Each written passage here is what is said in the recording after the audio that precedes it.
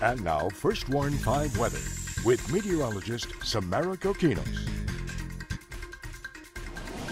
We have been tracking thick fog this morning, and it has thickened up so much. Now we have an advisory for the entire valley. This dense fog advisory will actually last through about 9 o'clock this morning, so you can expect your visibilities to be reduced heavily out there for your commute. When we look at your visibilities out on the roadways right now, we're down to a half-mile Rio Grande City and areas west and northwest of that, getting a little bit thicker as you go into Zapata County. But check out eastern Hidalgo County, now down to a quarter mile in Weslaco, and that includes Willacy and Cameron County, down to a quarter mile in Raymondville and Harlingen. Surrounding areas as well will be thick at times and then thins out a little bit going to Brownsville, a half mile. Port Isabel still around a half mile there as well. So yeah, some thick stuff is out there, but over in McAllen and Edinburgh, it's relatively clear for now, but that could change over the next hour or so as you start to see that patchy fog develop through 9 o'clock this morning. After that is when it'll start to fizzle out. Temperatures really not too bad out there. Our dew point values have risen, so we're back into that muggy category with around 64 for your dew point. It's 63 degrees right now in Roma Creek. Good morning to you in Penitas, where you're waking up at 68. It's 63 in Santa Monica and 65 to start your day in Laguna Heights.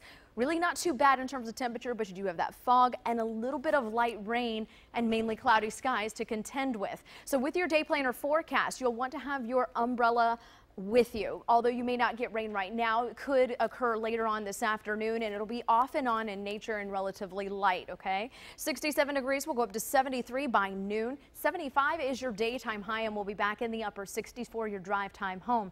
The difference that you'll notice later on today is where your wind is coming from. It'll be out of the northeast as this cold front that's draped across central Texas right now, moving into South Texas, will arrive later on this afternoon. It looks like just afternoon before 3 o'clock is when we can expect that front to pass. It's going to be a very quiet front, though, not much fanfare, so it'll be relatively weak. When we look at future track and we put the clock in motion, you'll see that there can still be isolated light rain showers that could become a little bit more scattered and then isolated again in the afternoon. Second half of the day, the activity's still around. Even though the front will be well to our south, it'll still be here because what that front is going to do is it's going to linger to our south, and eventually it'll actually retreat back to the north as a warm front. So we're keeping around a 30% chance for rain in the forecast for today and for this evening. Now, as you head into Friday and Saturday, we're looking at dry. So it only is today that you really have to think about the rain, okay? But again, that weak front will turn into a warm front and turn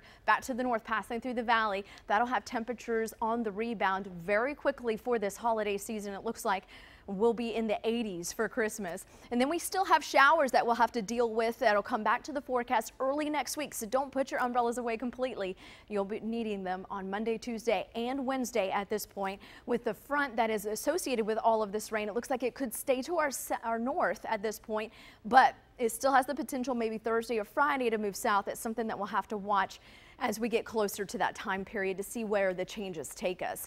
Along the coast today, east-northeast winds will pick up at 7 miles per hour this morning, going up to 15 later on today. We'll have a moderate chop building on the bay. Near shore waters at 1 to 3 feet with no advisories. There is an elevated rip current risk. 2 high tides for you fishermen today, 2:12 this afternoon and 9:26 later on tonight. Here's your First Warn 5 7-day forecast. We'll be at 75 degrees today, 59 tonight.